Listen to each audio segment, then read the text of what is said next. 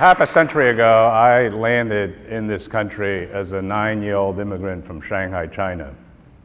And within a month, I found myself in a 5th grade classroom in West Philadelphia, struggling to learn a new language and being teased mercilessly by my peers. But I found shortly that the same kids who were teasing me started to come to me for help with math, and I realized then that math had power, and that the power of math transcends cultures, because when I flew across that ocean, my Chinese became useless here, but my math didn't skip a single beat, because as we all know, math is a universal language. So I've always been a firm believer that if you help a child build a solid foundation in math, it's the best vehicle that you can give them to help them cross any kind of boundaries that they may face. Now, I was trained as an electrical engineer for 7 years. My job was to invent industrial controls. But in 1988, I was able to start my life's calling, and I released my first game related to math, which is called the 24 game. For 20 years, we did tournaments and ultimately impacted about 10 million kids worldwide. But in those 20 years, I was focused on 2 things. Number one, how do you get a child to take ownership of the learning process? Because if you don't do that, you're always going to be pulling teeth. Number 2, once they make that decision to take ownership, what are the stumbling blocks they face that we could help remove that can accelerate the whole process? And I'd like to share with you today my insight into that effort.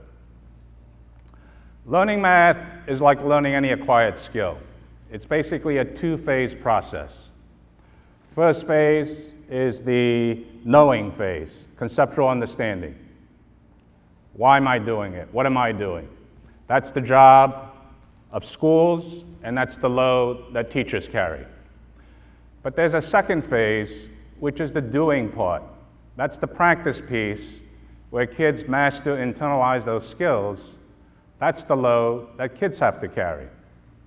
Now, when kids don't practice math, their load gets transferred back to you, and that's why schools have such a hard time in this country. Some of you who are principals may be carrying the load of 200, 300, 500, 1,000 kids that they should be carrying themselves. Now, trained as an engineer, I've always wondered, well, why don't kids like to practice math? They practice sports, they practice music.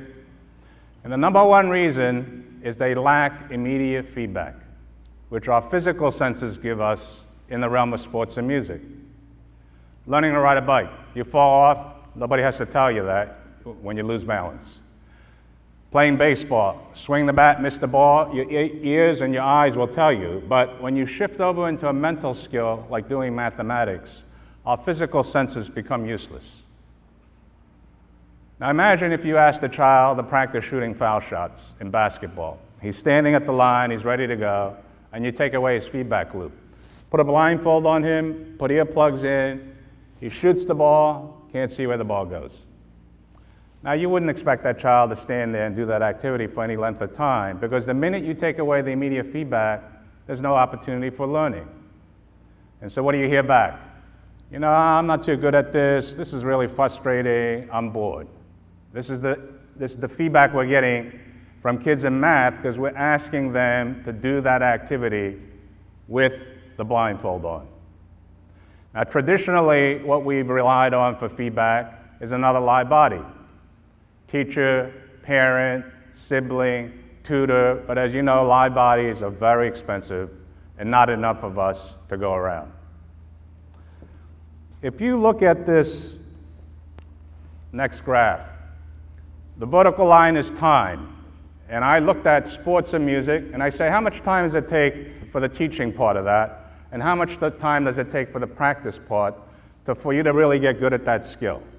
And most of you intuitively and instinctively realize that the practice piece usually takes 5 to 10 times more than the teaching part. And if I spend more than an hour telling you conceptually how to ride a bike, I've talked way too long. At some point, you got to get on that bike, you got to actually ride. We're not duplicating this for our kids in math, because our kids are taught 40 minutes, sometimes an hour every single day. If they were practicing 5 to 10 times that, they'd be doing 6 hours of math at home, and you know that's not going on. Not only are we not duplicating that, it's the mirror opposite. The national recommendation in this country for homework is 10 minutes a day per grade. So by the time a student gets into 6th grade, it's an hour's worth of homework. But that hour is split among 4 or 5 subjects, and math allocation may be 10 minutes, 15 minutes. That discrepancy is why kids are having such a hard time building a solid foundation in math.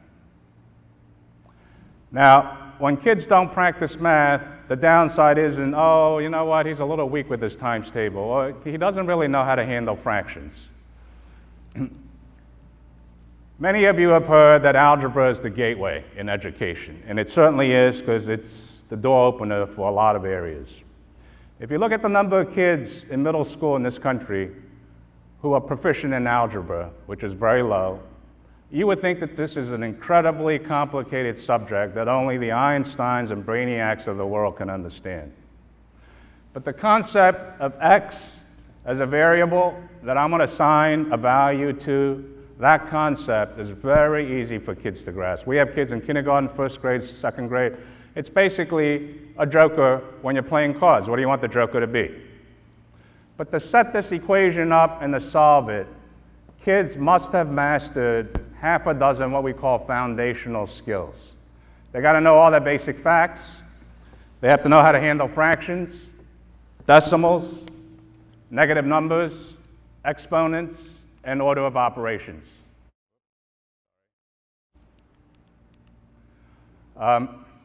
Algebra is like an orchestra.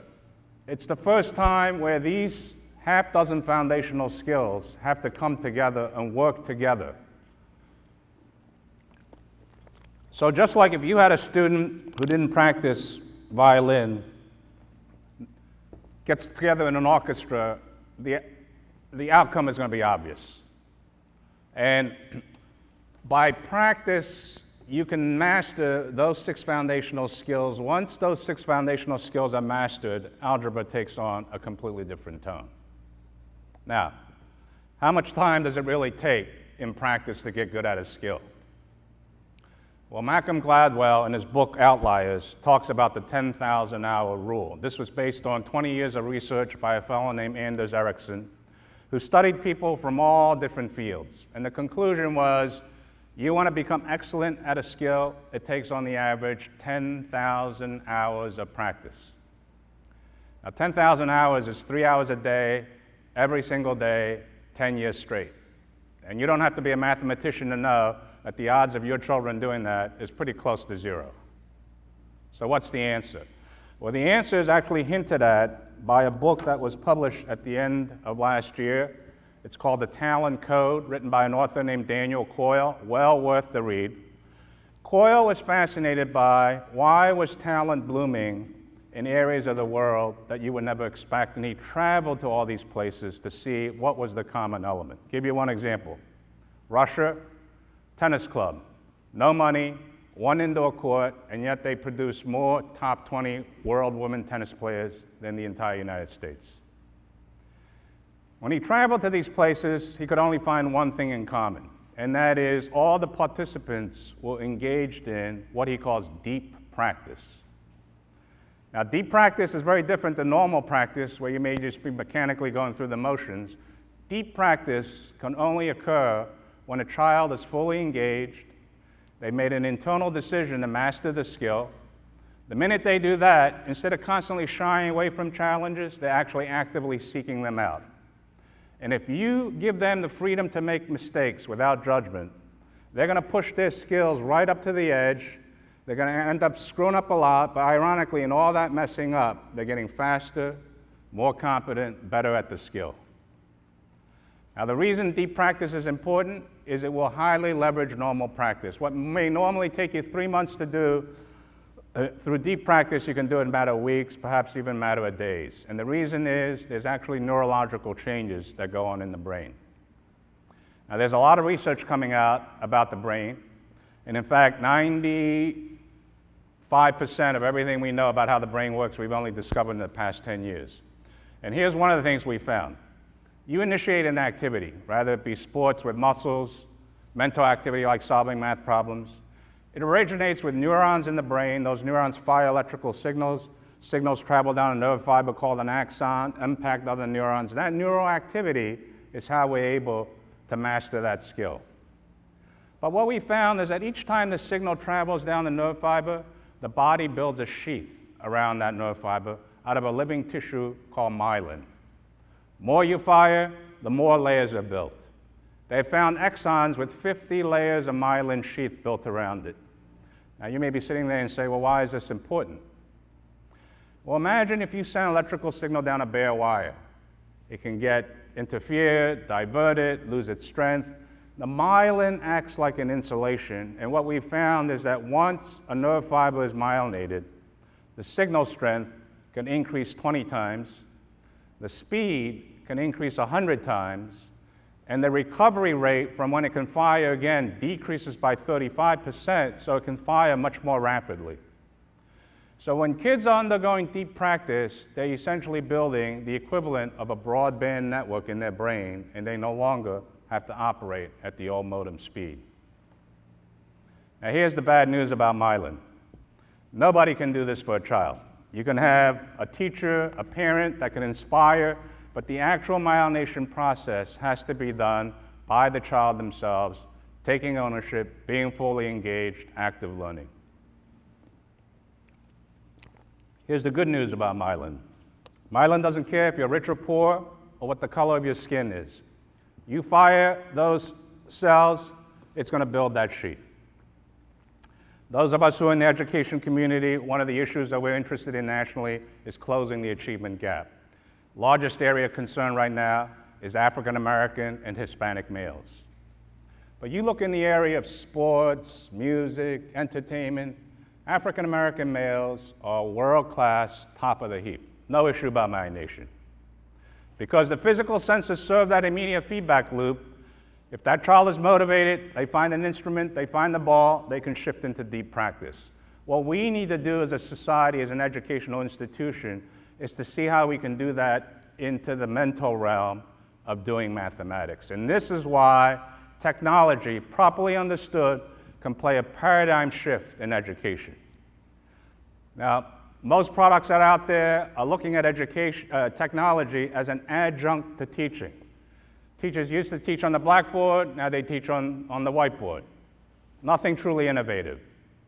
The real innovation of technology is the ability to supply that immediate feedback non-judgmentally, take that blindfold off, very, very cost effectively.